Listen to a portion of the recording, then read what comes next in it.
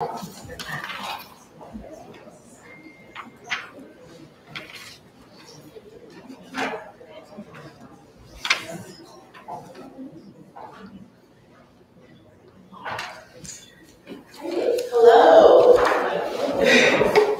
Welcome everyone to the 1619 Project and Democracy, in conversation with Nikole Hannah-Jones, along with Professor Lisa Crooms-Robinson. Today's session is the first of 6 focal events for the 1619 Project Read-Along, A Classroom Without Walls, with today's focus on democracy, Chapter 1 of the 1619 Project and New Origin Story. My name is Nikole Hannah, and I am Senior Program Manager on the K-12 Education team at the Pulitzer Center on Crisis Reporting. The Pulitzer Center is an organization that raises awareness of unreported global issues through direct support for quality journalism across all media platforms and a unique program of education and public outreach. We are one of several institutions that organize this event with multiple colleagues from all of them involved in bringing us together today. Special thanks to the Pulitzer Center's partners at Howard University School of Law, especially our colleagues in externships and public interest programming, and those who work with us on the tech side for today's event. We also want to thank our partners at Howard University's Cathy Hughes School of Communications, which is part of our campus consortium network. And say thank you to Penguin Random House and their colleagues at One World. The Pulitzer Center is proud to have been an education partner for the 1619 Project since its debut in August 2019. Our work, which began with the distribution of the original New York Times Magazine issue and publication of some online lesson plans and resources, has blossomed into a series of programs and initiatives to help educate and resource a broad and intersecting public and educational audience. In 2021, as a part of our educational efforts, the Pulitzer Center created the 1619 Project Law School Initiative in partnership with the Howard University School of Law and the University of Miami School of Law. This initiative focuses on curricular resources crafted by law school students and their professors to help introduce the 1619 Project and spark frank conversations about the legacy of slavery in legal education. The aim of this collaborative work is to make the case for the interdisciplinary approach to legal studies that draws upon sobering histories, journalism, and public discourse, and creates better lawyers for a more just society. You'll find modules from this initiative on the Pulitzer Center's main site and our 1619 Project Education portal, 1619education.org. The 1619 Project Law School Initiative work is also part of the Racial Justice Initiative by the Squire Patton Boggs Foundation and its Dean Circle. Our aim is to build on this law school initiative and the many other education programs and initiatives you can learn about at 1619education.org. We are very excited this week to open registration to our 1619 Education Conference, which will take place on President's Day weekend, February 18th and 19th, 2023. This virtual conference will offer participants the opportunity to hear from educators engaged with Pulitzer Center's 1619 Education programming about the key takeaways from their experience connecting the project to their students. And the conference will also offer an opportunity for attendees to participate in learning workshops with project resources. There are educators teaching 1619 in all education contexts, and we have resources for classroom teachers, professors, outside of school educators, librarians, and community leaders looking to do this work. We invite you to continue participation in the read-along series using the hashtag, the 1619 Project Read-Along, as well as hashtag Teaching1619, and reach out to us for information on how to engage in our growing education partnerships. Now, I am thrilled to introduce our speakers and moderators for today's event. Nikole Hannah-Jones is a Pulitzer Prize-winning journalist and architect of the 1619 Project, created in conjunction with the New York Times Magazine. At Howard University, Hannah-Jones is the inaugural Knight Chair in Race and Journalism at the Cathy Hughes School of Communications, and founder of the Center for Journalism and Democracy. The center focuses on training and supporting aspiring journalists in investigative skills and historical and analytic expertise to cover crises faced by our democracy. Lisa Crooms-Robinson is a professor at the Howard University School of Law, where she teaches constitutional law, gender law, international human rights law, and Supreme Court jurisprudence. Crooms-Robinson also is a board member for the Center for Constitutional Rights and the U.S. Human Rights Network. Our event moderator, Sydney Clark, is a Howard University student, a writer, spoken word artist, who has dedicated her time to social advocacy and is affiliated with Untextbook, a history podcast for the future. Thank you, Sydney, for your moderation today.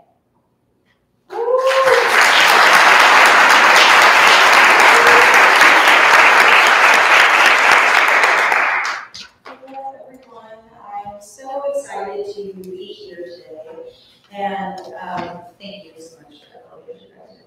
I can't express how excited I am to be in conversation with you, Ms. Nikole Hannah-Jones, and Professor Crooms-Robinson. Actually, I am. Fun fact. I am a poli-sci major, and in my intro to poli-sci class, we have these podcast assignments that are due every Friday. And the very first one that we did was actually the 1619 Project podcast, episode 1, The Fight for Democracy. And I've always been very aware of the 1619 Project, but it wasn't until that assignment that I fully got nervous. I was locked in after that. I couldn't help but tell my friends and my parents all about it. And I was like, guys, we have to get into it. So the fact that I'm here today, I'm so excited to be in conversation with you. Okay. So I first want to start off with a question to you, Ms. Hannah-Jones.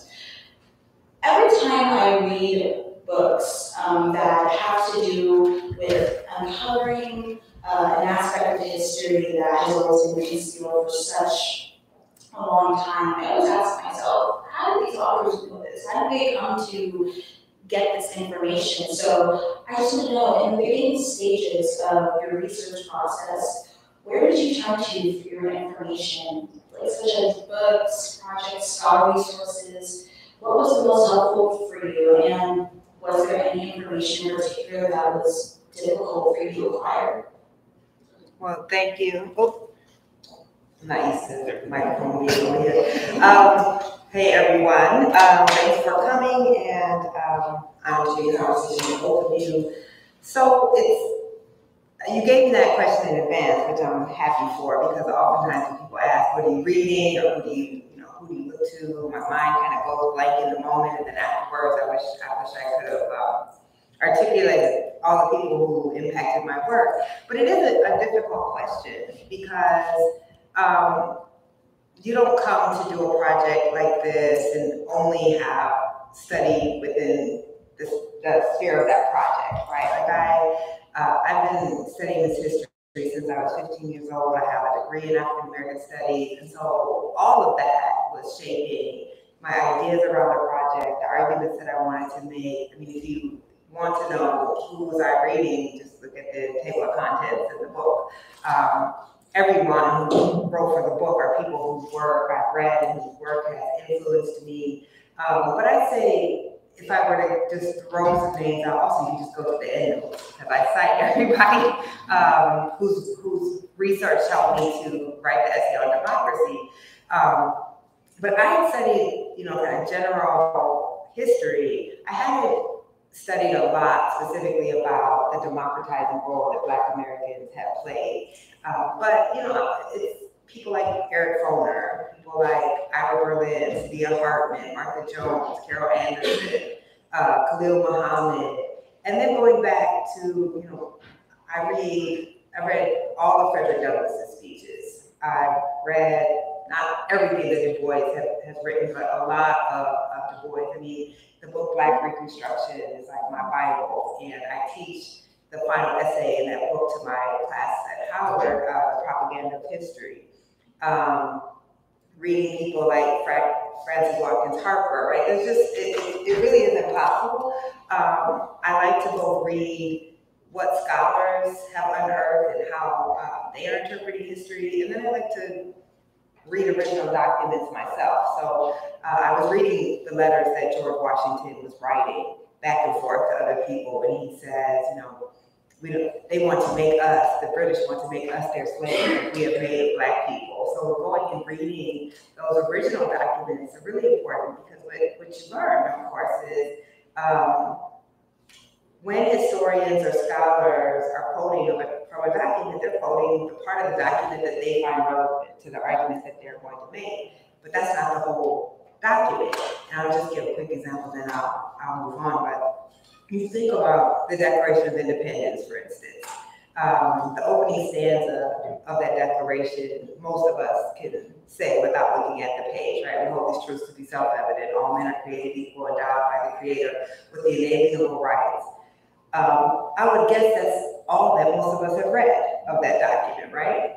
Yes? Have any of you ever read the entire Declaration of Independence?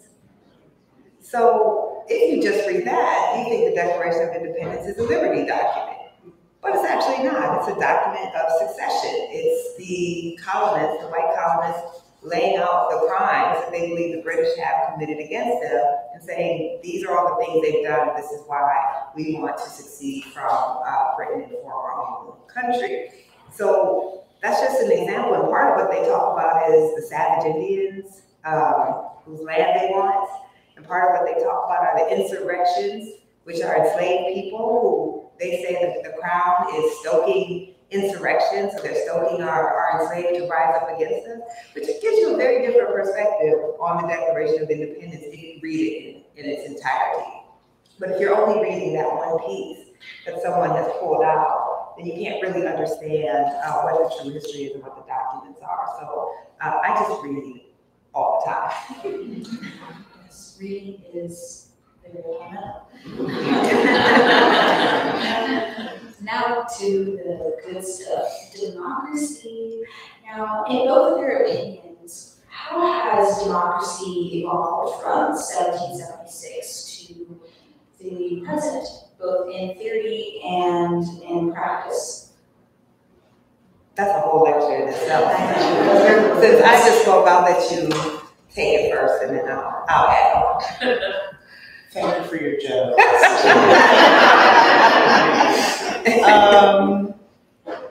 Well, it's not the same. I mean, so I think to be totally fair, it's not the same as it was, let's say, 1776 for the start there. But it's not what it says it's trying to be.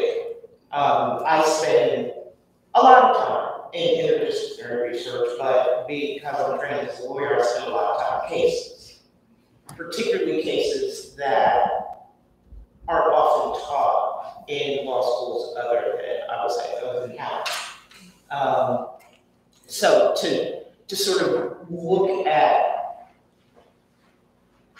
what aspirations are laid out, let's say, in the Constitution with respect to democracy, even, but to recognize that even within the document, there are clear conflicts, right? And in those points of conflict come, I think, to the fore the overriding interests that the framers had.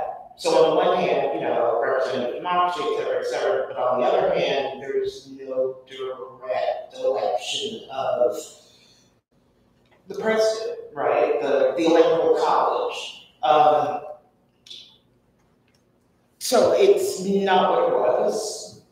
It's not what it claims to be or purports to be, which is why we continue to see, often because of activism and assertions of our own personhood by folks of African descent, that is the catalyst, right? So that it corrects itself, it perfects itself oftentimes in reaction to uprisings from people who, by virtue of their very existence in the lives they live, are proof positive of the fact that there's a gap between what's said about democracy and how it actually plays out. All right, so one, I think, if we are to contemplate that question, we have to define our terms. What is meant by democracy? So, if democracy is that those who govern with the consent of the governed, then we didn't obviously have a democracy at our founding. And what I would argue, what I do argue, based on what historians have argued, is that we were founded as a slaveholding republic, which we were. So the primary drafters of our founding documents were all enslavers from Virginia. And they drafted documents that believed in a republic for landed white elite men. And their very concept of republicanism comes from the fact that most of the poor who would be able to challenge their power were enslaved, and so could not act politically and could not challenge their power. So we were not intended to be founded, I think, as a true democracy. Women couldn't vote. Enslaved people, which were 1/5 of the population at the American Revolution, certainly couldn't vote. And many poor white people who didn't own land could also not vote. So what are we calling democracy? And this is when we tell ourselves that we are the oldest continuing democracy in the world. These two political scientists who wrote a book called How Democracies Die gave me a term that I had never knew, but that is the right term, I think, which is they said until 1965 we were an ethnocracy, which is a democracy for one ethnic group, which is a democracy for white people. And it's not until 1965 that the passage of the Voting Rights Act, which only seeks to enforce the constitutional rights Black people had earned 100 years earlier with the 15th Amendment, that we get a semblance of true democracy, because everyone ostensibly has the right to now cast a ballot.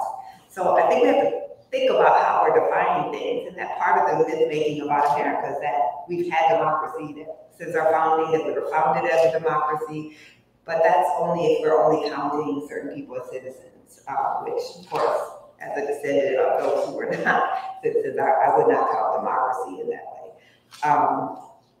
So then what I argue then is that as much democracy as we have, it's been born on Black resistance, that Black people had an expansive view of democracy, a real view of democracy, that democracy includes everyone, and that we all have a right to have a say in how we are governed and who we select to represent us.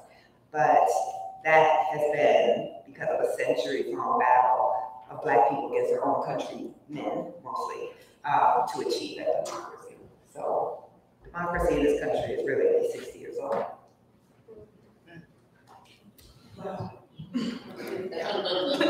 That was very good. Thank you guys for your answers. And Professor Hannah-Jones must be ahead of me because she kind of touched on the next question I was going to ask. I was going to ask you guys how to define a true democracy. Professor Crooms-Robinson, would you like to touch on how you define a true democracy? I mean, beyond. Sorry. Beyond what's already been said. I mean, that is really a true democracy. But there's a disconnect between what exists and has existed in this country and what a true democracy is. I think November 8th is an example of the challenges to what true democracy would look like. The extent to which we've got extensive voter suppression, disenfranchisement, that the reaction to the sense that things are opening up is to further restrict the ability of people to not just live, but to cast their ballots. Often making or trying to make it a crime to even help people be able to cast their ballots. So at this point in time, 2022, in many respects, the threat to what has been possible with, a mixed bag with respect to the enforcement of even the Voting Rights Act. 2022, I think, demonstrates that democracy is in peril and is being experienced by large segments of this country as being anti-American. It's a threat to their own view and beliefs about what this country is about. And the backlash tends to come when truth is spoken. So similar to sort of the backlash that you receive once the initial piece and then the larger book, critical race theory. Because in many respects, having been trained in critical race theory, because it is something that came out of legal education, legal scholarship, to recognize almost the 1619 Project as being in that spirit and seeing both, in fact, attacked under the banner of it being anti-democratic, anti-American, a threat to democracy is alarming, but not surprising. I think I'll leave it at that and pass it off to Nikole. I mean, all I would add to that is, again, I feel like it's so difficult for us to really grasp what's happening in our country, because we've just been taught a history of a country that never existed. And so, so when we see what's happening, we don't know how to take it in, how to contextualize it. But if we understand that we were a country where Black people were never to be citizens, we were brought here to be laborers, and once it became clear that emancipation was to happen, there was a movement to ship us out of the United States, including by the great emancipator, Abraham Lincoln. In his original draft of the Emancipation Proclamation, he put a clause in there to colonize Black people outside of the United States at freedom. So we were not ever to be people who could partake in democracy. We were not to be citizens, and we were founded to be a country led by white men. And so this idea of democracy has always been exclusionary in the United States. So when we look at what happens after a multiracial coalition of voters with a minority of the white vote, which is important, elect a first Black president, it becomes clear that something has shifted in our democracy. That a white majority now no longer holds exclusively the reins of power determining who will lead our country in the highest offices. And that's when you see this backlash against democracy itself. And we've seen it before. We've seen it in the period of Reconstruction, right? Where we go from being an exclusively white-led country to now Black people engaging in the democratic process after the Civil War. And then we see this backlash, and we have democracy or semblance of it for about 12 years, and then it is violently suppressed.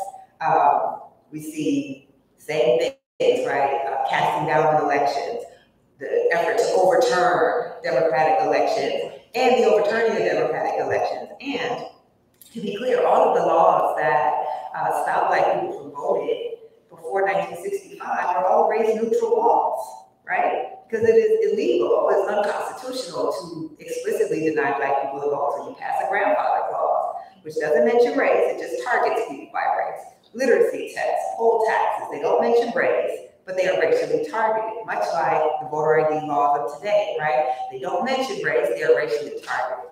So that is what we're seeing, is a certain segment of our society who realizes that a white majority does not wield the power that it once did to determine our elections and therefore to determine everything, right? We vote because that determines laws, that determines regulations, that determines power. And then they say, well, we're not a democracy, we're a republic, right? Or they say, we don't really believe in democracy anymore. We believe in authoritarianism. We believe that we should have the right to determine it because they were never to be governed by people of color.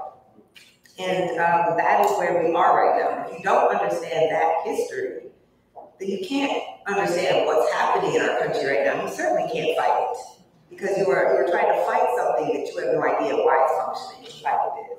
So that's what I think is so critical. And you're absolutely right, Professor, that the reason you see at the same time these rising voter suppression laws, this efforts to overturn elections, and insurrection on the Capitol is coinciding with this anti-critical race theory propaganda campaign. Because if you are learning a more accurate history of our country, then you understand exactly what's happening. But if you are not, right, if we are learning a very proscribed, manipulated history, which most of us learn, that will say, oh, our institutions will hold, we're the greatest democracy in the world. So yeah, Donald Trump is a little crazy, but overall everything will work out. There's nothing about our history that should make us believe that. But if you don't learn that history, then you can't understand what it is that you're confronting. And so these efforts are really about social control, right? You control the population by controlling what we know about our history, what we can understand about what's happening in our country. I just wanted to jump in, because the point you said about if we don't know our history, right, then we're subject to control. Even, let's say, the term the founding fathers, Yes. right, and the narrative around Black people in the United States, that we were the passive recipients of all sorts of, like, first it was the oppression, then it was the emancipation because someone else canceled. Yes. But the complete history is many of the ideas that I believe we would hold up as the sort of things that we would want to keep, right? If we were asked, okay, what would you keep, what would you toss, right? The stuff we would keep, many of those ideas, particularly once you get to the Reconstruction Amendments, 13, 14, and 15, and the civil rights laws that come about during Reconstruction, those ideas are rooted in, among other things, the Black Convention movement, Yes. right? Which 1830s, Black people are meeting and talking about what citizenship looks like, right? How we deal with the gap between what's written and what's experienced. So once we get to Reconstruction, you've got this foundation or base, but it's a foundation that we, in fact, created. It's not a foundation that was put upon us. So in some ways, I like to think about founding, right? You've got the original Constitution that comes with its own debate and conversation and influences. You've got the Bill of Rights. That comes with its own debates and its own origin story, right? We don't pay a whole, well, those of you all who don't go to school here, right, don't pay a whole lot of attention to 13, 14, and 15, that's another cluster with a whole nother set of narratives that should help us to determine what the original intent was. And the people who are responsible for that original intent often aren't recognized or captured in the mainstream history. Hence, it's this idea of being a juridical subject, right? We're acted upon rather than being actors. Yes. And part of this conversation is about lifting that up so that everyone's on, at least all of us, are on the same page, right? And that we don't buy into the narrative that we're a passive group of people with no history in this country. And if we're looking for a history to lift up and find a pride in, you make this point in your chapter, we're directed across the Atlantic. But that erases all that's been contributed and all of the good things that we brought to the table, which are, the values that many people lift up but falsely attribute to a group of folks who really didn't believe in those values in a universal sense. Yes. I mean, you're not going to have much to moderate. I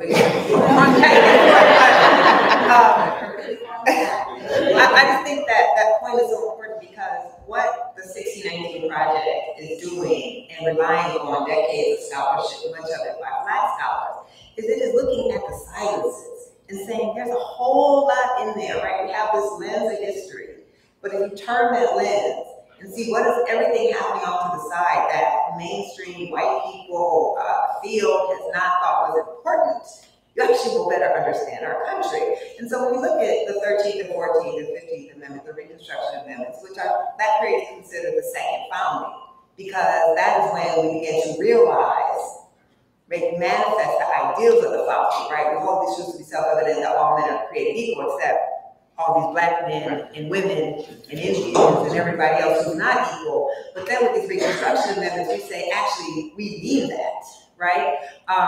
But because Black people are not in the Congress, because Black people have been enslaved and not allowed to be in Congress, we can't see just by looking at the congressional record and whose names are on those amendments, that is, the language of those amendments are coming directly from Black people. They are coming, as you said, from the colored people's conventions that are happening all across the North. There's a great book on it that just came out last year.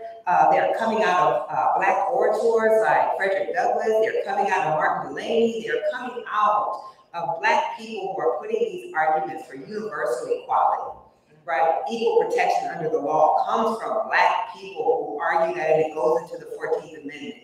Birthright citizenship. So every person in this country, when you come here from another land and you have a child and your child is automatically granted American citizenship, that comes from enslaved people who said we deserve to be citizens of the country of our birth. Enslaved people didn't have citizenship in the United States, and citizenship in the United States was not defined until Black people pushed for birthright citizenship that every person who immigrates here now benefits from. The 14th Amendment is the most used of the amendments in constitutional law, because it is equal protection.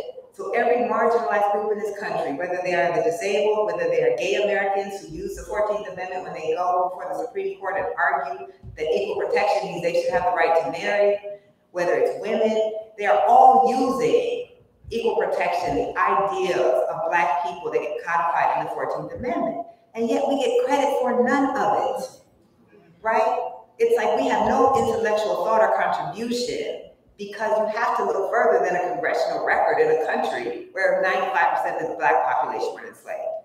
But we were enslaved, but it didn't mean we weren't thinking, right? It didn't mean that the free Black population was not agitating, was not reading, was not writing these ideas. And so this speaks to those silences that are shaping our society. And then we all grow up with this belief, which I talk about in the preface for the book, that certainly Black people must not have really contributed that much. Because if we had done these things, if we had contributed to our society, wouldn't someone have taught us these things? But that's not true, right? The absence doesn't mean that it did not happen. And that's why this work is so important, is it brings about those silences of history that are shaping so much of the country that we live in. And yet white men get the credit for all of it. Now you have to give credit where credit is due. So we had a lot of racist white men, but we also had men like Thaddeus Stevens. We had white men like Charles Sumner, who were actually anti-racist. But how many high school kids learn about them? Right? So you have folks who are like, well, George Washington was a man of his times. Yes, he was. And men of their time who knew slavery was wrong, including George Washington, including Thomas Jefferson, right? They all know that slavery is wrong, but you also have anti-racist white men who knew that slavery was wrong and who also believed in Black equality, but you don't learn about them either. So that's the point, is all of what we've been taught. It is a manipulation. And this is the last thing I'll say on that. I can't tell you, as somebody who writes about race, how many times I've been told we should get over slavery because white people fought in the Civil War to free us. As if, what do they think Black folks were doing during that time? The idea for the Emancipation Proclamation comes from Black people who were running away from their forced labor camps and presenting themselves as Union troops, and then they're like, oh, this is property. We can treat them as contraband. Actually, we can use this because the war allows you to confiscate property. We're going to treat Black people as contraband, but that's because Black people are self-liberating and begging, let us fight in this war to free ourselves, and we'll help you save your little union too, but mostly we just want to fight for ourselves. 200,000 Black men served in the Civil War, countless Black women, including Harriet Tubman, who was a Civil War spy. At some point, 78% of the free Black eligible man population in the North fought in the Civil War. 78% of the eligible population of free Black men in the North fought in the Civil War. You can't find that number amongst white Americans. And yet, how many of you have ever been taught any of that? Right? As Du Bois said, we don't want to learn this history because we are ashamed that Black people have to save the Union and bring democracy to this country at the same time. So instead, we bury that history and we contest that history because we can't grapple with the hypocrisy of the country that we were built upon. And that Black Americans, not that we're magical, but maybe. Right? But we are on the bottom. We were people who had nothing, we could think of nothing else but what freedom looked like because we had none of it. So freedom could never be these abstract ideas when you are literally enslaved. And you understand that if anybody above you, when you're on the bottom, if anybody above you loses their rights, you automatically lose yours. So Black people's ideas of freedom always had to be expansive. They always had to include everyone else. So when we think about these amendments, they're not just about Black people, they're about all Americans. When we think about the Civil Rights Movement, every one of those laws, they don't say you just can't discriminate against Black people. You can't discriminate against people based on their race, their religion, their national origin, or their gender, because we have had to have an expansive view of real freedom, not abstract freedom. And yet we never get the credit for any of that.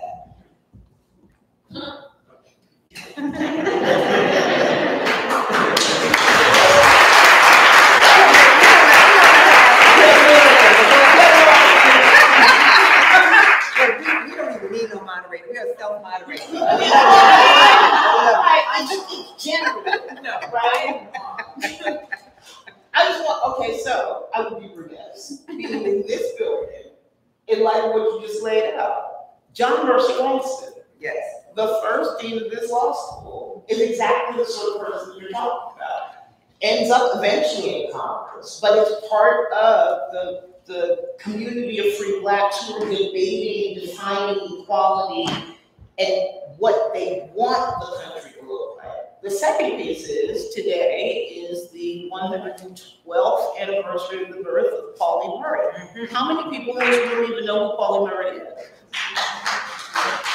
Well, for the rest of you, we're about to have a history lesson, right? Pauli Murray, born in Durham, North Carolina, to a grandfather who was one of that 78%. He was a Civil War vet. Pauli Murray does fantastic and fantastical things throughout her life, but one of the most important things is in 1941, she is in the incoming class of the Howard University School of Law. By the time she graduates in 1944, only woman to graduate her class and graduates at the top of her class. The convention was that if you graduated number one in the class, you went to Harvard Law School to get a master's in law, and then you came back to the faculty. 1944, Harvard doesn't admit women. So, Murray battled and called it her first battle against what she called Jane Crow. Jane Crow is a way to talk about how the intersection of race and sex discrimination impact individuals. What does it sound to Black people? We call it intersectionality now. It's 1944. Fast forward, Ruth Bader Ginsburg is on the Supreme Court having used Pauli Murray's intellectual work because all of the litigation that is advanced by the ACLU Women's Rights Project, is based on a theory about equality that Murray worked out as a Howard Law student in a seminar paper for a class. Murray contributed to what won Brown versus Board of Education, as well as what opened up the Equal Protection Clause to include women in terms of the groups to which constitutional equality is guaranteed. Today's her birthday, right? So,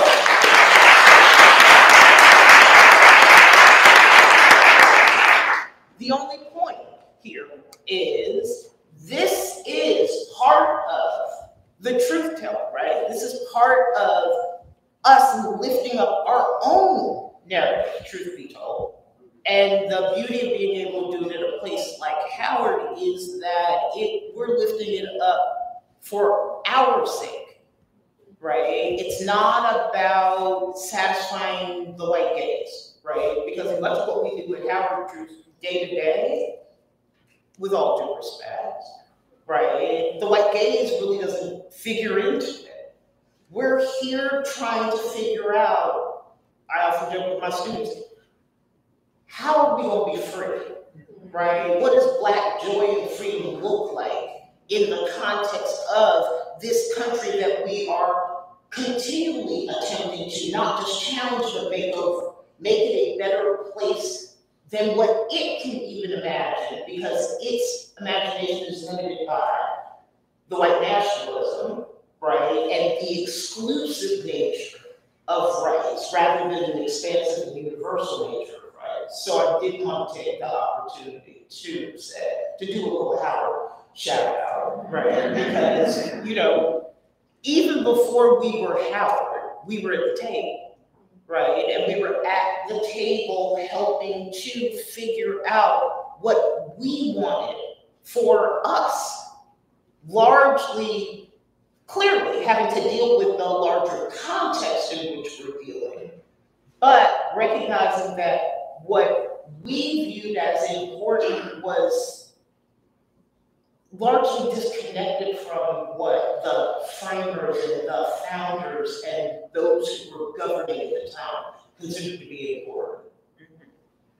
Pauli Murray also, and here is where civil rights law is created, right, as a field, and Pauli Murray was a primary architect of civil rights law, so just thought I'd add that in. Nice man.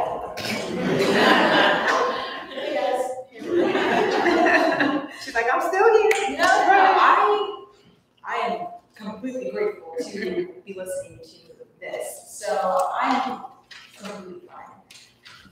Since we have talked about the hypocrisy of what America tries to say democracy is, apart from being very cognizant of our history, what do you both think would need to be done in order to, I guess, illuminate that vision of a true democracy in our country? How will you put that into practice?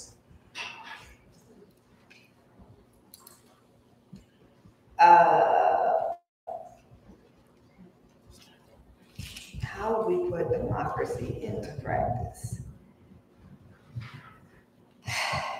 I know, right? Is this being recorded? Never mind. Never mind, I'm not about to be on Fox News tonight. You know, that's a big question, because on the one hand, I do think, you know, we were founded as a white supremacist, settler colonialist nation. That is who we are. You know, this is what the 1619 Project argues is slavery is one of the oldest institutions in what will become the United States. It is foundational to our legal, political, cultural, and social systems. And this anti-democratic tendency, therefore, also embedded in our society. So to have democracy, one, voting has to be easy.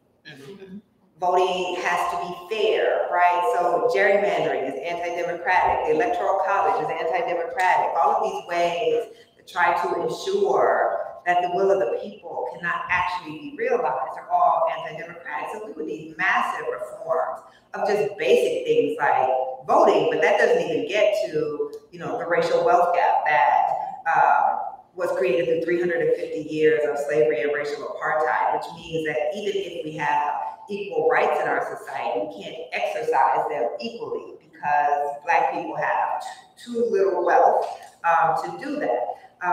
We have to end things like felon disenfranchisement laws, right? That in some places, for instance, Tennessee, 1/5 of the Black population cannot vote because they have a felony conviction. All of these laws get passed after 1965 because what you learn about America is the old systems never go away, they adapt. So you can't have complete slavery anymore, so you have Jim Crow, right? You can't have complete disenfranchisement anymore, so you find ways just to peel off enough Black voters to make a difference. You know, things like prison labor, which is allowed by the 13th Amendment. There's so much that would have to be structured in our society. And I think what we tend to believe that because our country is becoming less white, not majority minority, which is a term everybody likes to use, which is an oxymoron, because majority and minority are numeric terms. You can't be both more than half and less than half. So what they really mean is a country led by inferiors, right? People who are less than. That is how we're really talking about minority. But we know what minority rule looks like in America. So there's nothing to make us believe that once our country becomes less white, that we will have more democracy. What actually history would tell us is that once our country becomes less white, we will have less democracy. Because what we're seeing now, efforts to subvert elections, efforts to gerrymander, you know, Florida, all the news reports were giving DeSantis all these props for how he turned Florida. He gerrymandered Florida. Florida could not possibly have gotten a different result because Democratic votes in Florida don't count as much as Republican votes because of gerrymandering.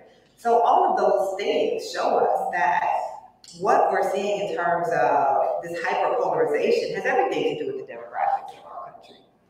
So how do we become a real democracy in a country that was never founded to be one?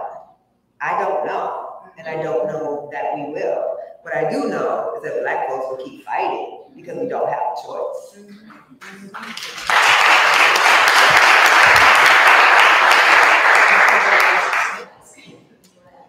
The only thing I would add would be we can't leave out the least democratic branch of the government. Supreme Court. And that would be the Supreme Court in particular. Yes. Because as we saw, go back to Reconstruction, Congress is functioning. It enacts the Civil Rights Act of 1866. It enacts the Civil Rights Act of 1875. It uses what, if used for something else, would be deemed its plenary power based on the constitutional authority that has been given to legislate this way. Civil Rights Act of 1875 is stopped dead in its tracks by the Supreme Court. The Supreme Court concluding that Congress has in fact legislated in an unconstitutional way beyond the scope of the authority that the document gave them. As interpreted by the court. Mm-hmm. Right. So that shows us what they did and may foreshadow what we're about to see with the 6-3 majority that the court has now. So, you know, we saw it with Dobbs, although it was still ostensibly kind of, you know, and then we got to get Supreme Court justice. But I don't know if any of you all listened at all to the oral arguments for the UNC and affirmative action cases, but it's nice that we have a Supreme Court justice who understands the same history.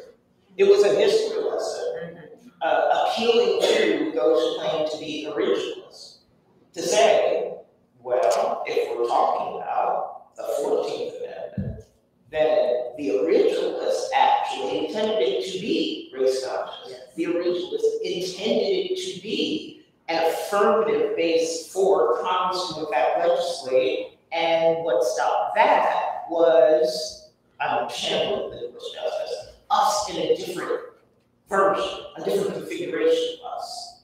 Yeah. But that, the way it's set up, the least democratic branch of the government has the ability to ensure that any potential for democracy with respect to the other two can be absolutely thwarted. That's when Congress worked, right? Congress hasn't really worked for a while now. So with Congress not working, the executive branch, whatever, right? That means, oh, I'm sorry. But then that means that we're looking at the court and the change in personnel on the court at this point. They're telling you what's coming. And what's coming is even more or even less democratic than what we've seen before. Absolutely. And I think what's important, so we are all taught, of course, that America is exceptional, right? This is an exceptional nation. So what I have found to be useful is to study the ways that we actually are exceptional. So, for instance, if you look at other Western democracies, we're the only one that have 3 killer queens, right? Where the president can veto, Congress can overrule the president, and the Supreme Court can veto everyone. That actually is not how most democracies work. That you don't have these 3 different areas that can basically create gridlock, which is what our politics have. When you think about the fact that our polarization is also linked to Black and other people of color now having the ability to determine elections. So you didn't see this type, I mean, clearly there was polarization, we had a civil war, right? But after the Civil War, when everyone in Congress were white men, some had different political views, so they didn't agree on politics, but they agreed on the legitimacy of the other party to rule. So there's a difference between saying, I don't like your politics, and saying, actually, if people vote for you, it is illegitimate. We don't actually believe that you can legitimately rule our country and that your voters are legitimate voters. That begins after 1965, when people of color and significantly Black people start determining elections, right? You have a pretty equal balance between white voters, then 10%, a 10 to 12% voting bloc that's voting one way or another determines elections. That's the understanding of how the Black vote works. That's when you start to see this really hyper-polarization and this belief that one political party is simply not legitimate because there are too many non-legitimate voters of color in that group. So it is useful to think about the ways we're exceptional, right? We're exceptional in that we are we have the highest poverty rates of the Western democracies. We have the most inequality of the Western democracies. We have the lowest life expectancy of the Western democracies. We're the only one of the Western democracies where whether you can go to the doctor or not depends on if you have a job that offers you health care. That's not just hurting Black folks. It hurts us disproportionately. But there are millions of white people who get sick and suffer because they don't have health care either, because what the data shows, what the polling shows, is that white Americans stop supporting social programs that they think too many Black people are benefiting from. Yeah. Right? So we hurt ourselves in a so-called democratic society because we can't get over race. And that is truly what makes us exceptional. Because the difference between us and the European powers that all engaged in slavery, clearly, right? All of the European, most of the European countries may engage in slavery. But they didn't engage in slavery on their land. So once slavery ends, they don't have to deal with the population of the people they enslaved. So they don't pass policy around that. But in the United States, we enslave people right here and at emancipation. Those people are the largest racial group in our country. And so every time we pass policy, we're thinking about this group that we wish wasn't here. and that we think are undeserving of being here, and that we're never supposed to be here and receive the bounty of America. So that makes us a very stingy society unnecessarily, and it also makes our democracy extremely fragile. I don't know if we should clap for that or cry.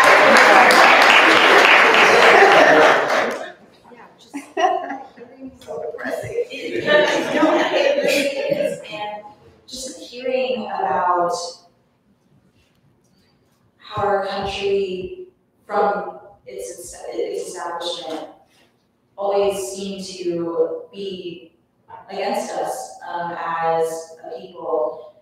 Didn't seem to be. It was. Literally was. Yeah, so in that point, that leads me to ask this next question.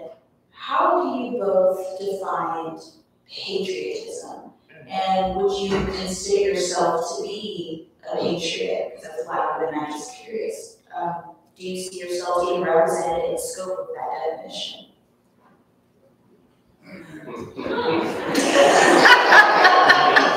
That's a broad question. Maybe more so by the presence of camels.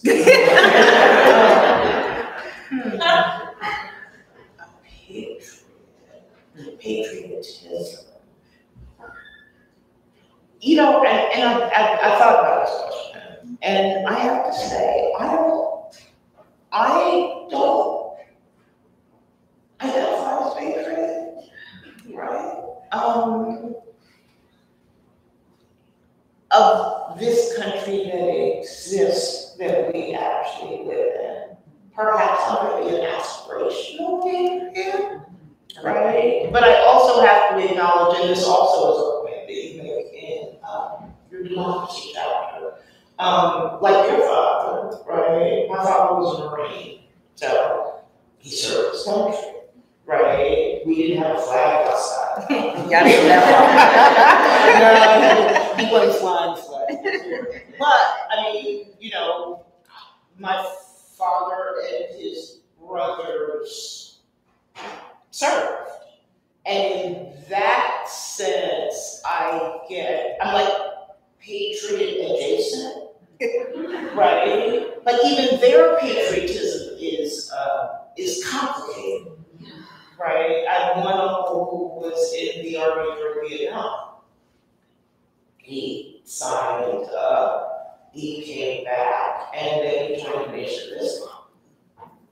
Right? But in many ways, if you were to ask him if he was a patriot, he'd say yeah.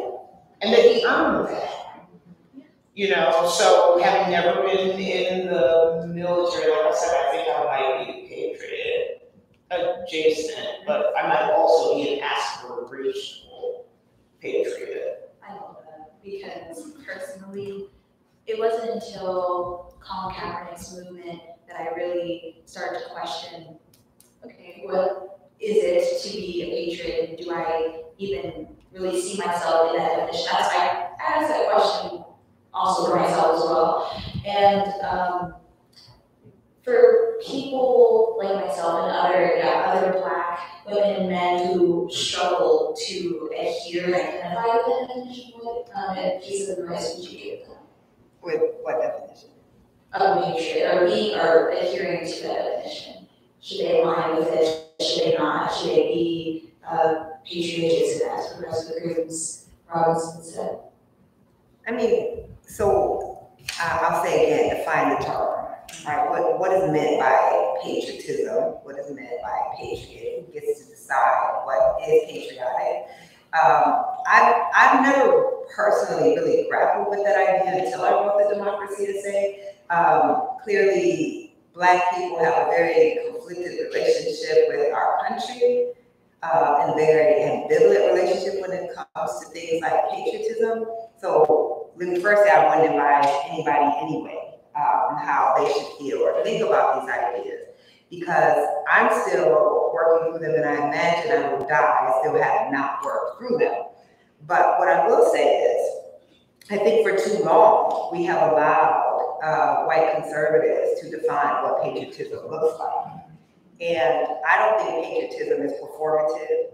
I don't think patriotism is my country can do no wrong. I don't think patriotism is wearing a flag pin or flying an American flag. I think patriotism, if patriotism is a worthy cause, which I don't know that it is, I think a lot of terrible things have been done in the name of nation and in the name of patriotism. And if you're in the United States, a lot of terrible things have been done to people of color, both here and abroad in the name of that. But I also think no one has the right to take away our lineage in this country as Black people and our legacy as Black people. And so in researching for democracy, both trying to understand our collective identity as Black Americans who are here not because we wanted to be, but were forced to be, and trying to understand my father, how a Black man born in apartheid Mississippi could be patriotic. I came to understand both him and the Black folks like Frederick Douglass, who said, you're not going to put us out of our own country. Our ancestors' blood is in the soil. We have fought in every war that this country has had. Our bones are here. We built this country not just with our bodies, but with our intellect. And why should we be a people without a nation? Which is basically what we have to be, right? If we don't have a flag we can claim. We can't feel that, a sense of nationalism for our country because we're Black. So then what are we? So all that to say is I don't know. I imagine I'll always be conflicted about these ideas. But what I do think is if I am patriotic, if Black people are to be patriotic, it is the patriotism that says I will relentlessly critique my country. I will relentlessly fight my own country. Because I do believe, right, that our country can be better, should be better, and that those ideals laid out in that declaration, not in the Constitution, that's the thing, we don't even quote the Constitution, right? These ideals in the Declaration, which a Black man, by the way, if you read Woody Holmes' book, Liberty is Sweet, he talks about how it was a Black man who took those opening words of the Declaration and said, this is a declaration of liberty for all people. That white people didn't see it as a liberty document. Black people are the ones who trained us all to see this as a liberty document. That if we understand this is the only country we will ever have and ever know, this country would not exist like it exists without us. This country would not be a democracy without us. We would not have the freedoms that we have without Black people. We would not have the culture, right? The music, the literature, the fashion, all the things we export to the world. As you talk about Pauli Murray, the intellectual contributions that Black people have made to this country. So, yes, I believe in a patriotism that says we will fight our country to force it to live up to its highest ideals. And if that's how we define patriotism, then I'm still patriotic as Jason.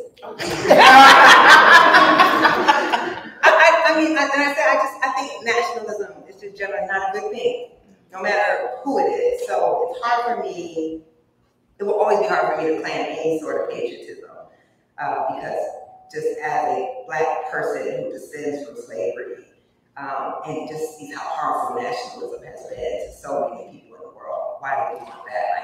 Like nations are good and nations are bad at the same time. Every nation does terrible things and good things at the same time. And so I don't find that most useful. But I also think we, as a people, deserve to be able to claim the country we built. I wholeheartedly agree with that, and thank you so much for that insightful perspective. Mr. Hannah-Jones, you were just mentioning about all the contributions that Black people have made to this country and how we haven't gotten barely any recognition for it.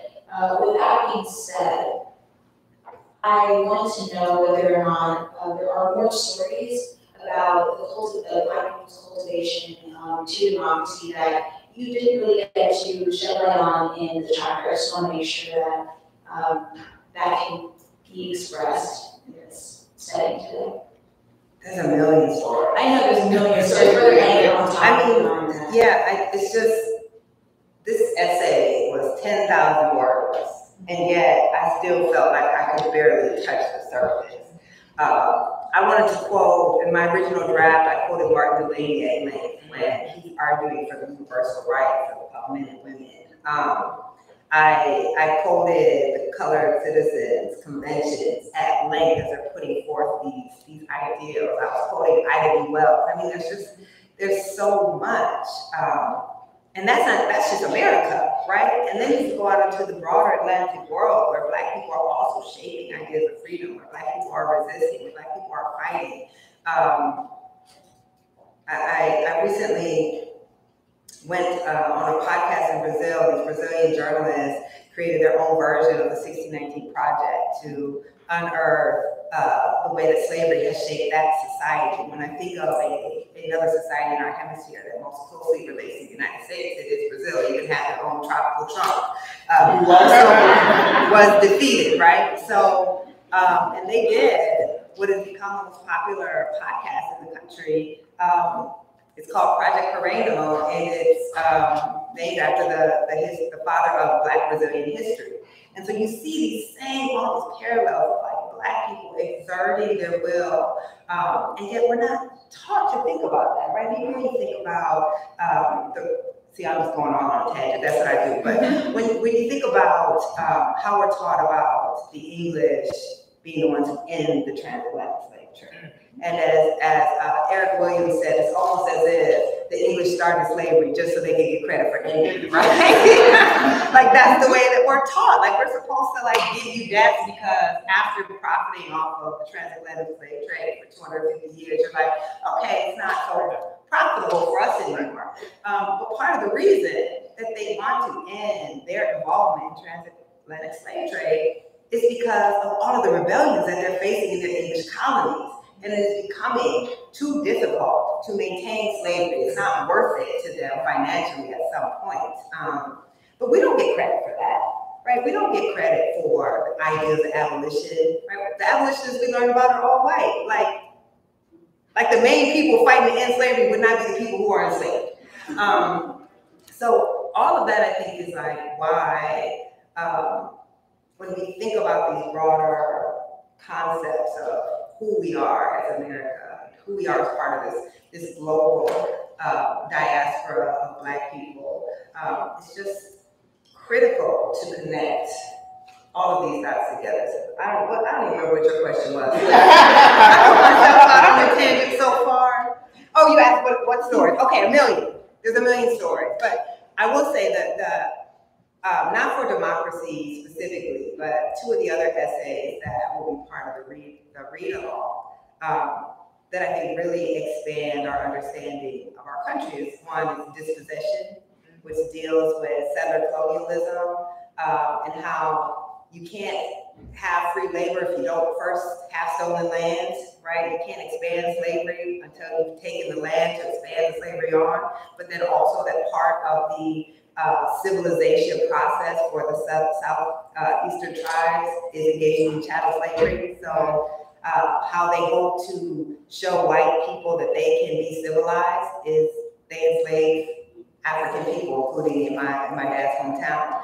And the other one is Fear, which really talks about how the Haitian Revolution, which the Haitian Revolution happens right here in our hemisphere, yet we only learn about the French one. There's a reason for that, right? There's always a reason for what we're taught and what we're not taught. But it talks about, the first country to abolish slavery is Haiti. It's not America. America's not first, second, third, fourth, fifth, sixth, seventh, eighth, ninth, or 10th.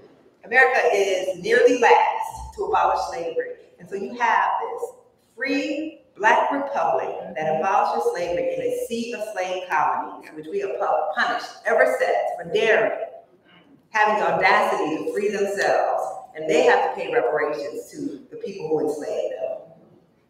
That if you understand that the Haitian Revolution stoked such fear in the white colonists and in the early white Americans that they could successfully overthrow not just the French, they fought the Spanish, right? 3 colonial powers, the English, the Spanish, and the French.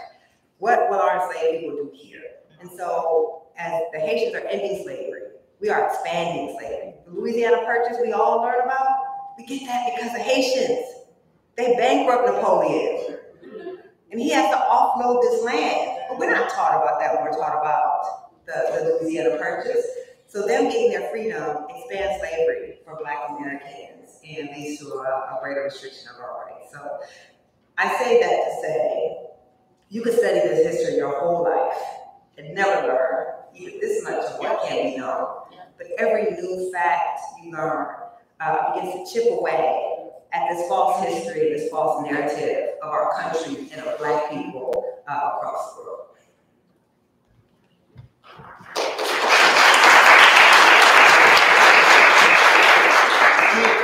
I was just in agreement.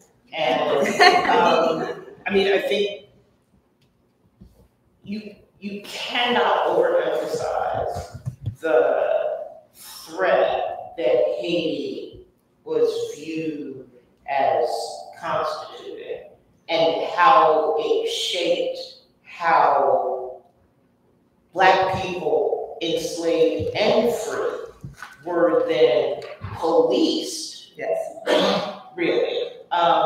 Martha Jones includes, I want to say it's in Birthright Citizenship, a story about, I want to say it's a free Black man who is, he's a sailor, and he's working on a ship. And coming into the port of Charleston, there were rules that prevented those Black folks who were working on those ships from disembarking in Charleston for fear that the news that they would carry would include news of what was going on in Haiti. But yeah, absolutely scary. And then you see similar things after Nat Turner, right? The Nat Turner uprising.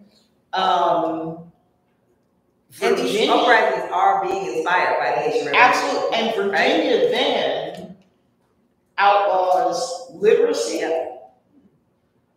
in part because Nat Turner was literate. Yes. You read his Bible. Absolutely. Which is down, I believe, at the Museum of African American History and Culture. It's in the Smithsonian collection. I think it ended up there.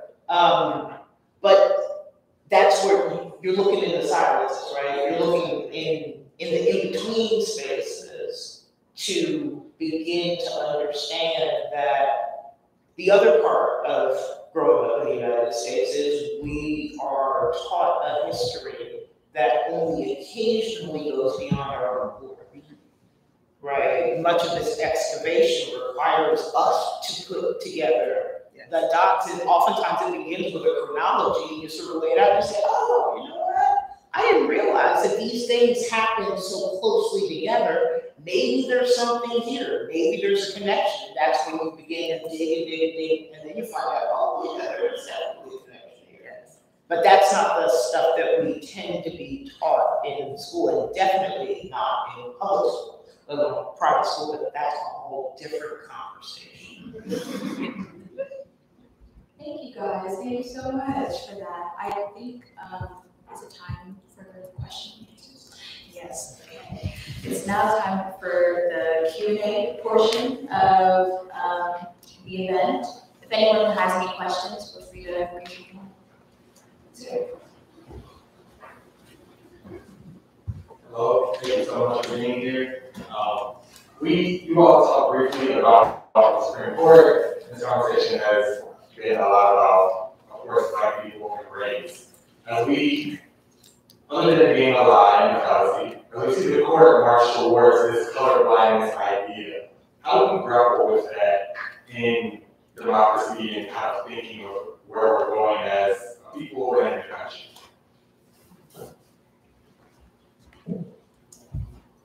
I feel like playing games. And I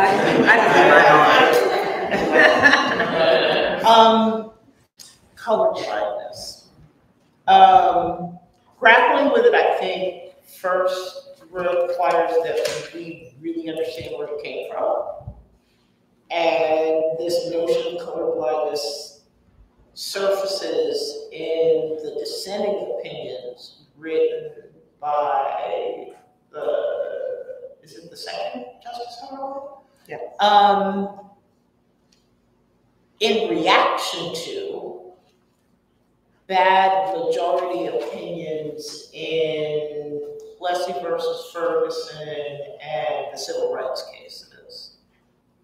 So he's having a conversation with the other justices, and what ends up happening, the false notion of colorblindness, I think, is demonstrated by the first case that the court decided post the 14th Amendment, and that would, or the one to interpret the 14th Amendment, that would be the slaughterhouse cases.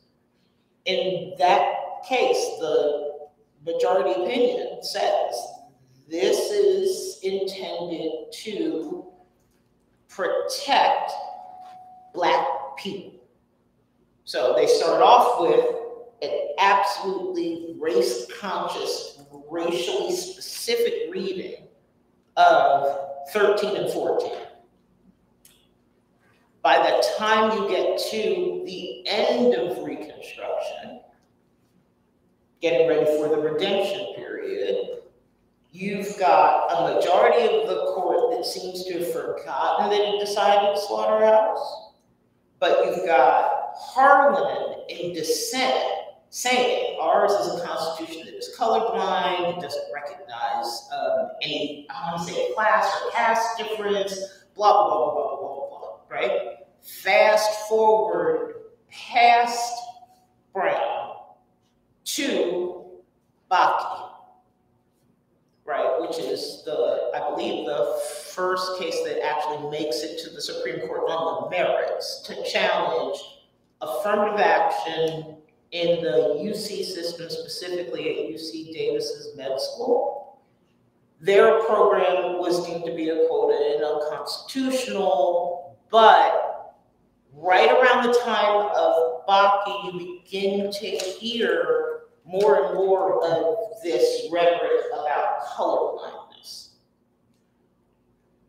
It's hard to remedy a race-based injury with a colorblind solution, right? So at the time when we're right on the cusp of, it looks like we're gonna start seeing things that are intended to be remedial, but remedial with respect to the foundational sort of injury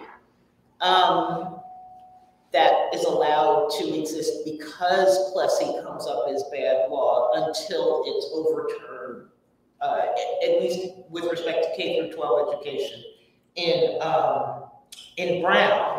But at the time when desegregation becomes what is mandated by the court, we begin to hear about colorblindness, which then allows desegregation to be distinguished from integration.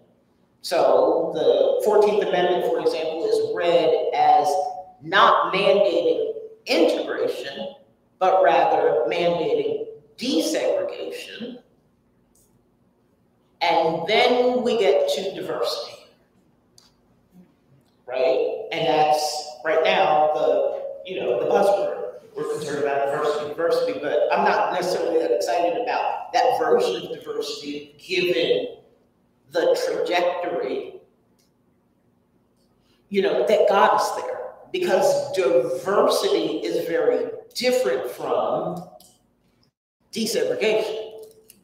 Right, and there is nothing in the Constitution that requires a continuing commitment to maintaining desegregation. Right, so it's almost as if you go through life, you hit a point, you were segregated, then you hit the point of desegregation, and as far as the law is concerned, then you're off the hook. You don't have to do anything else, and if you try to use race to continue your own view of, let's say, integration, that use of race then becomes unconstitutional based on this notion of colorblindness, which is taken out of context, out of a dissenting opinion in a case from long ago. So I hope I answered your question. I did? Yes. Okay. Oh, Can I add a more lay person? sorry.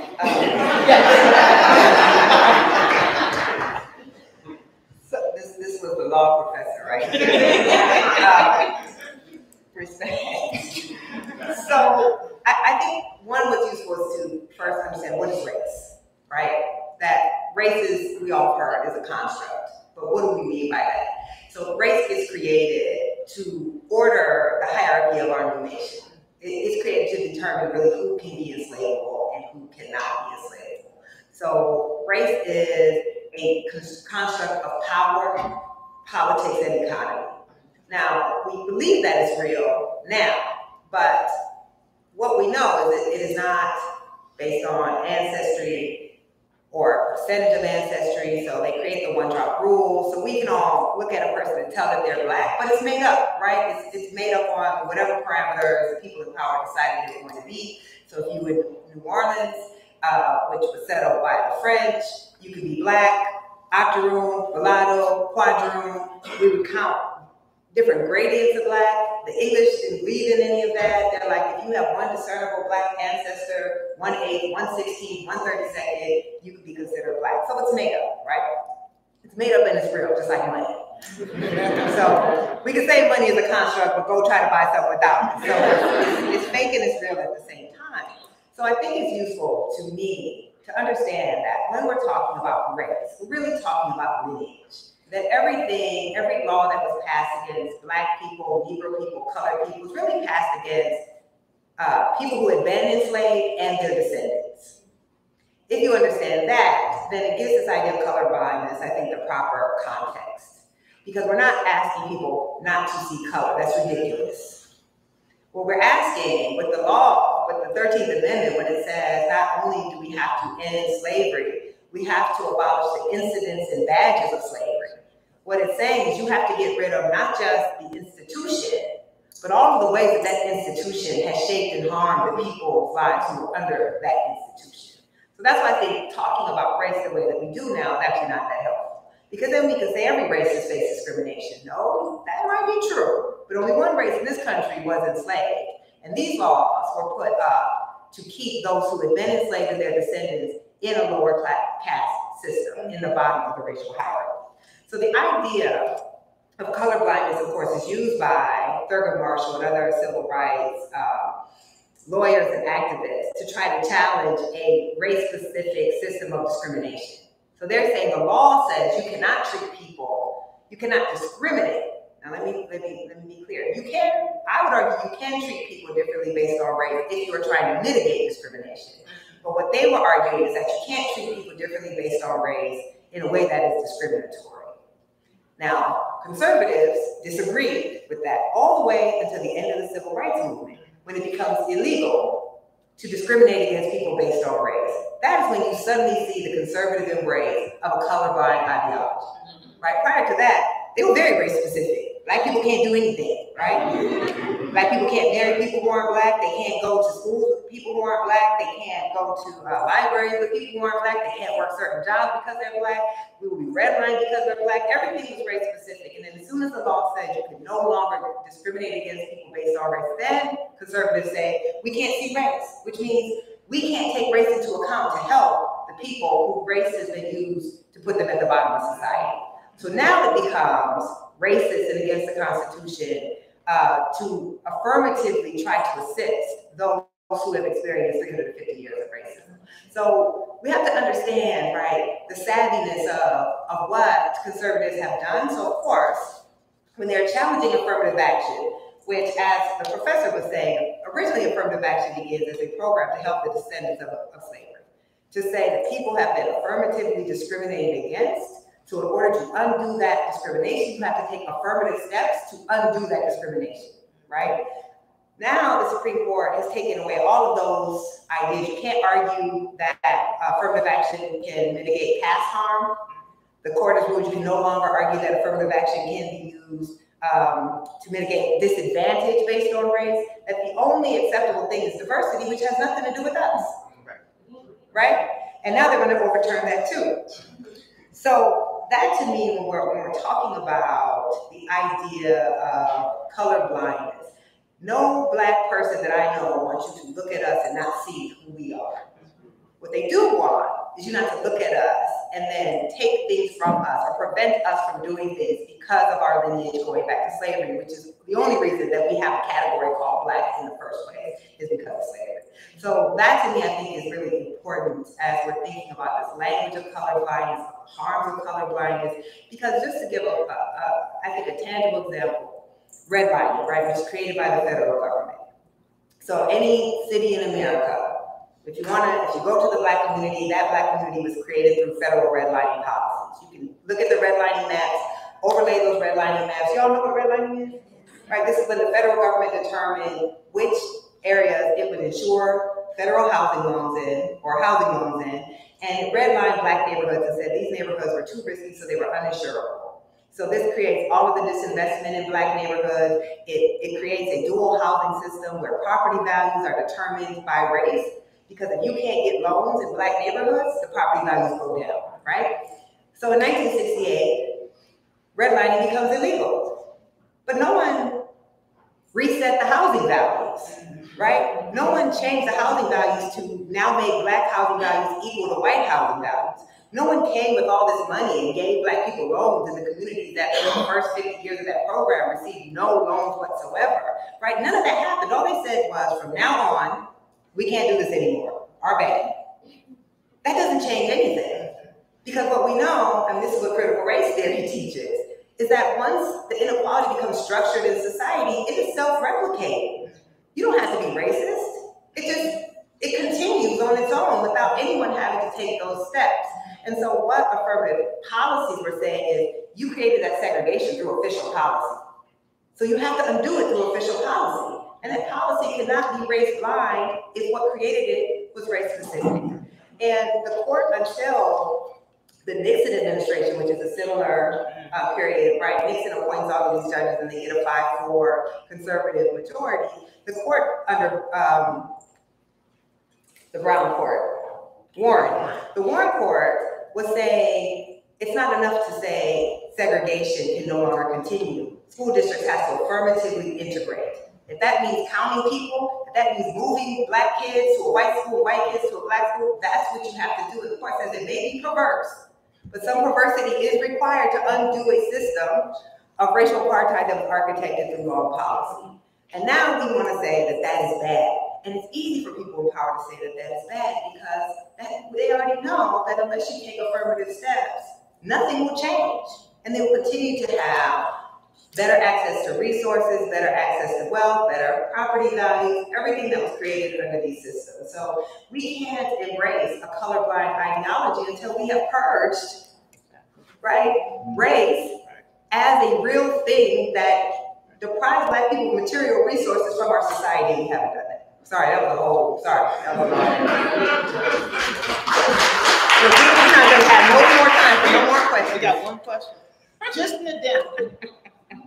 And that would be that an additional limitation is, at least from when the court decided a case out of Richmond called the Person case, the court made it very clear, we're not interested in societal discrimination, we're not interested in systemic anything, we're not interested in institutional, and that's not proof of anything. What you have to bring to the table is you have to bring me the person or institution that treated an identifiable person, hopefully you, in a racially discriminatory way. As a result of that discrimination, you've been harmed.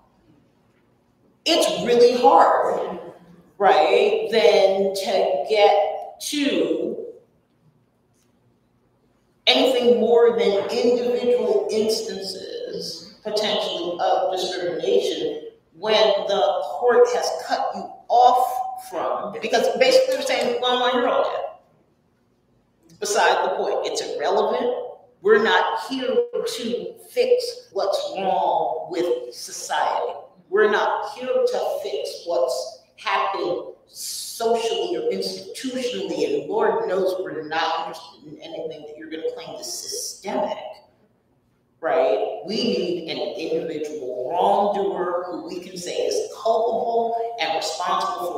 injury, your identified individual injured person has in fact suffered, and that we can deal with.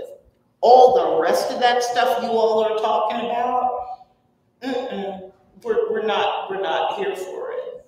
And the more you talk about institutional and systemic stuff in this climate means that those who have twisted patriotism to suit their own needs and are actually acting in a way to close things down rather than to open things up, those people then point to you and say that you're part of a problem, you're telling lies, you're fomenting division, you're trying to bring everything down in a flaming hot heap of a mess, right? And that's a hard. Was that legal terminology? That is. That's a legal terminology. Yes. So it's even more difficult, right? Because there are fewer smoking guns, right? Of course, right? It's illegal. So most people know. Most people know not to say, I'm not giving you that loan because you're black, right? But it's going to be about your neighborhood, right? Which is race neutral. And a reasonable basis for them to make whatever decision they're going to make about where you live without actually dealing with the structural piece of why it is that you may in fact live where it is that you live. And that they're still just discriminating, right? I mean, this is the benefit, right, that what conservatives have managed to do, and frankly, not just conservatives, is again take the ideology of the civil rights movement and now deploy it against equality. So the real racists are people who pay attention to race, right? The real racists are people who talk about race. The real racists are people who say we have inequality and you have to pay attention to race and undo it. The very fact that we are noticing or talking about it means we are the racists, and the fact that they can pretend that racism no longer exists except a few bad apples means that they are like, the true beneficiaries of Martin Luther King's dream, where they only quote that one word. Yes. Right. So all of these, people, or even our own activists, are deployed against us to maintain racial hierarchy. Thank you. They're like, wait, cut it off. Oh, two more? Two more. That's great. One in the back and one in the front. We're going to do the speed round. We are. Hi, thank you all so much for this read-along and conversation.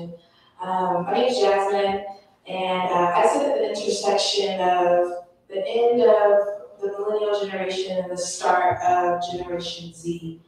And you gotta give me some years. I don't have no idea.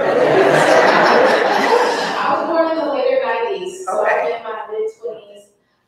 And just studying kind of the identities that have been formed in the millennial generation and that are forming within Generation Z, especially when it comes to social issues, especially when it comes to the identity of Black folks at large within this land, within this so-called democracy.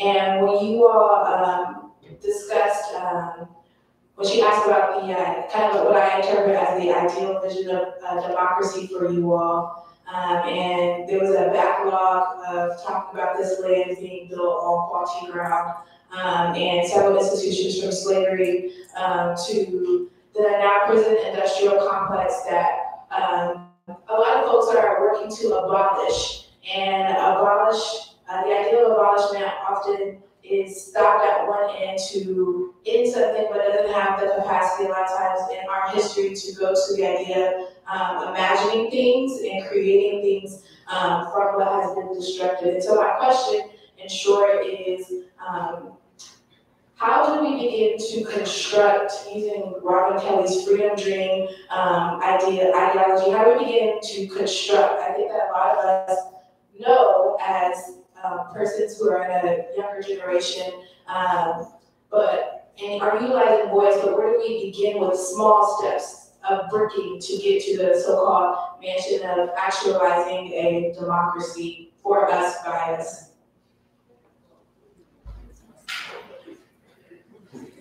I mean, I'll be quick. So, this country will never be forced to bias. So I also believe just be realistic about what we're facing. We are a 13% minority in a country that has laid our ancestors. And then the other part that I'll say is, and I'm hoping you'll be more hopeful. The reason I became a journalist and not an activist or organizer is I just get to write about all the problems and then y'all have to figure out how to fix it.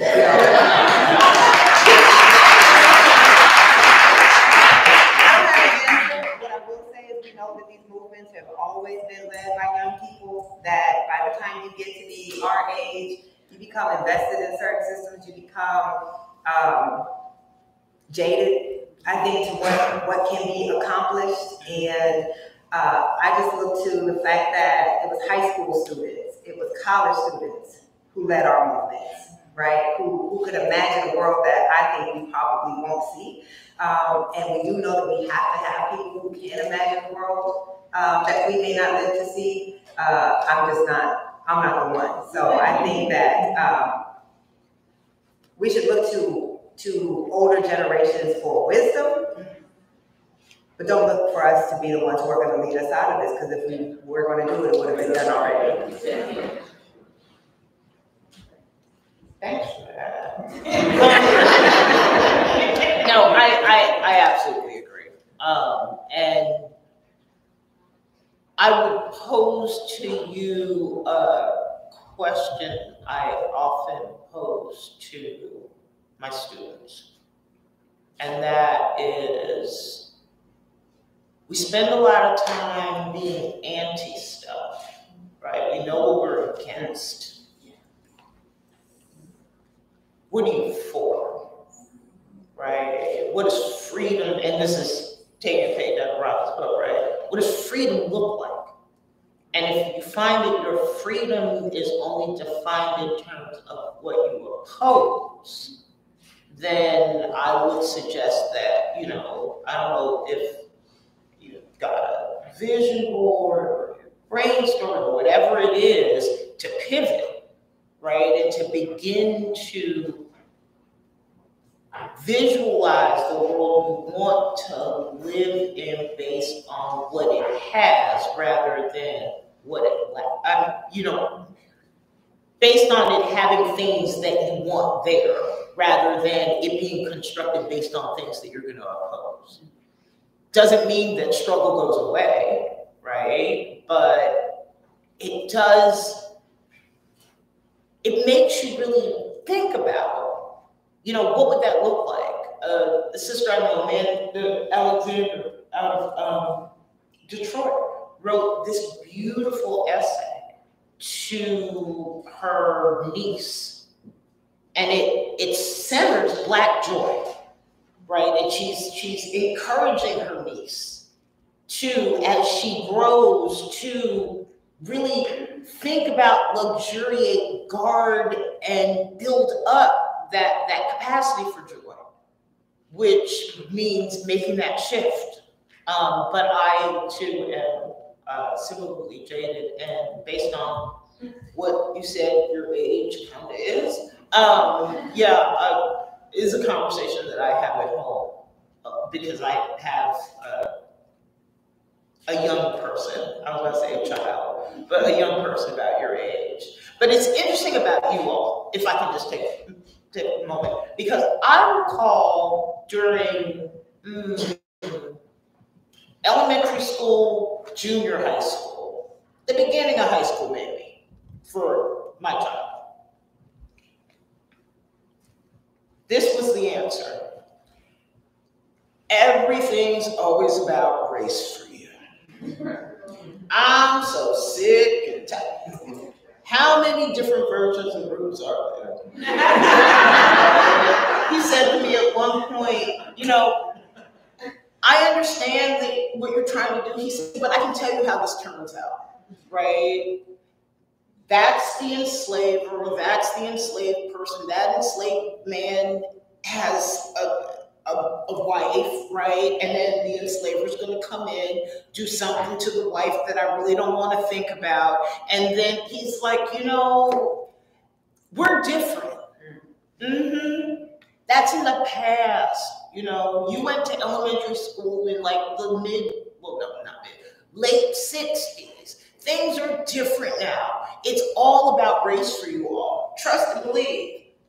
That is not the same response at this point. And in some ways, you all have had to do a little bit of living that made you have to step out of the very comfortable cocoon that we as your parents actually created for you, based on our desire that you not have to go through what we went through, right? But it created this false sense of, at least when you were younger, right, that we were the ones who kept dragging up the race thing, and it was all over and done with. But now you all are having a different experience.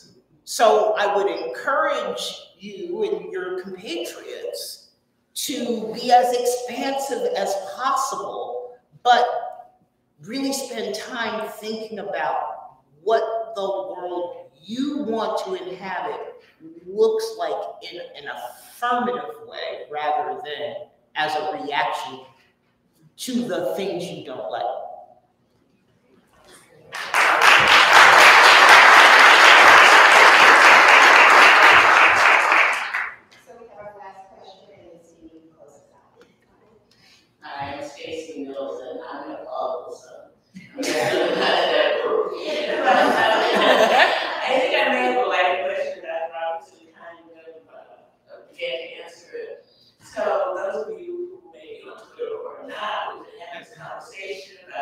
How Nikole Hannah-Jones has an answer for everything. So like I said the other day, she's thought everything through.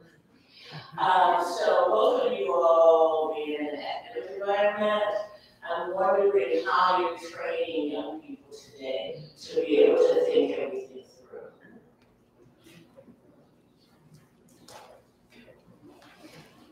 If I was really going to be a jerk about it, right? I see one over in the back. I see one right there. I see another one. Right. I would actually yield to the ones who are being trained. Right? No, those all my students. Yeah. So I made a conscious decision to come to Howard University School of Law to plant as many seeds as I possibly can. I am not here because I couldn't get a job someplace else. I'm not here because I wanted to. I'm sorry, girl. I ain't mean no shade like that. No, and that's not accurate. Because, wait, let's be clear. That's not accurate. You had a job someplace else. You told them you keep your job. I'm going up 9 to 5.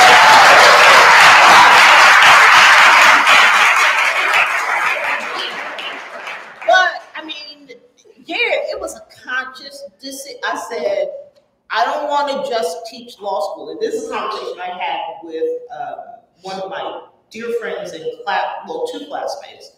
I went to Howard undergrad, Michigan Law School.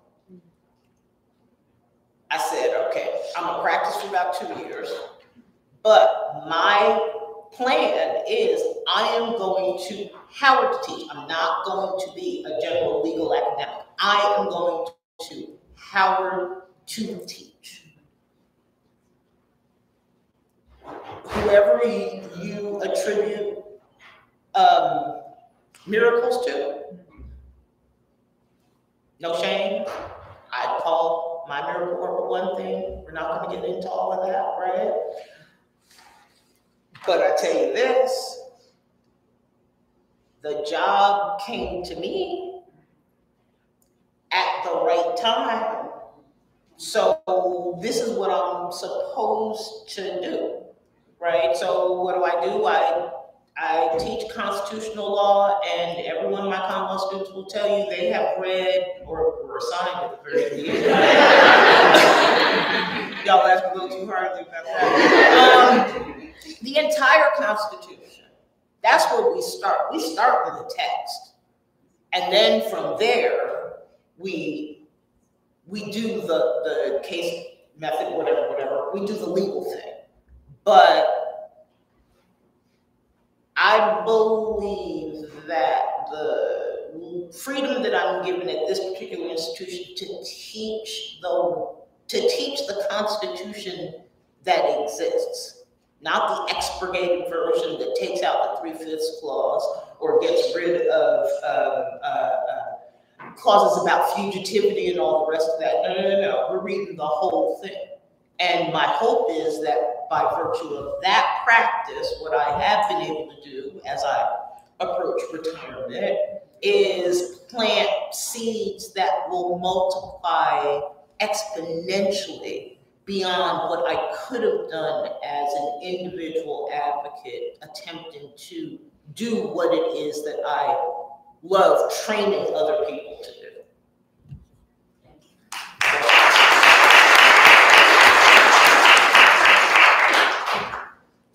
I mean, I've only been a professor for 2 semesters, so I don't have a lot to say. But by nature, our profession is one of skepticism.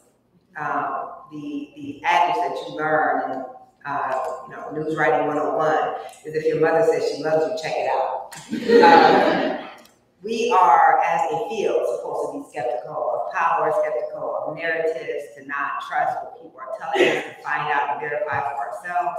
So I teach the 1619 project, and every day that I have class, my students come in just shocked by what they have not been taught, right? And the way, and I'm like, okay, so you should be skeptical then of everything, right? Not just this history, but all of the things. The first thing we do on day one is I assign you a piece about the slave Bible. So where Black people were able to read and write, they often had a separate Bible. The slave Bible removes passages like Exodus, right? Passages that will lead Black folks to read the Bible and say, oh, I need to be free. God does not condone my slavery. And instead, they receive the Bible that says, slave, obey your master. And so we start with that because what I'm saying is you only getting part of the story, you have to go to the source and read the whole thing, not what somebody has decided to give you or tell you. So we begin the course in that way. How I will be successful with my students is if they are constantly questioning, constantly being curious, not just accepting anything, not just what we're learning about our history, but what are they consuming in the news, what just in general. To me, that's the highest calling of an education, no matter what you're teaching. That's why I have found, all of the book bans, all of the critical race theory propaganda, because if your education is merely confirming your life view, your education has failed you. And education should make you uncomfortable. It should expose you to things that you had never thought about. It should lead you to question that that's the highest calling of any education to me. And I hope that my students come away from my classroom having felt, as I did in Mr. Ray Dow's class when I was 15 years old, that there was this whole world of knowledge, and I had gotten a little crack in the door that it existed, and I wanted to find out as much about it as I could. So I hope that's what our class does.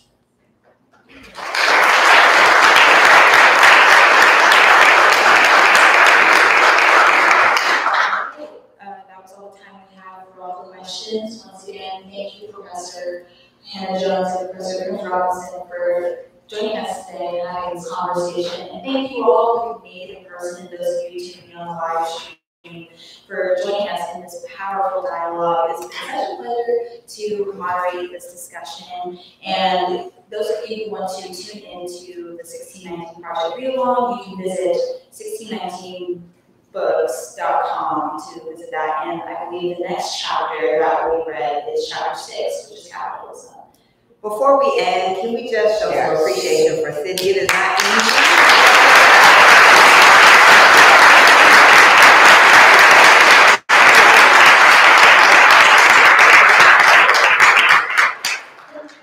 Enjoy the rest of your night. You will.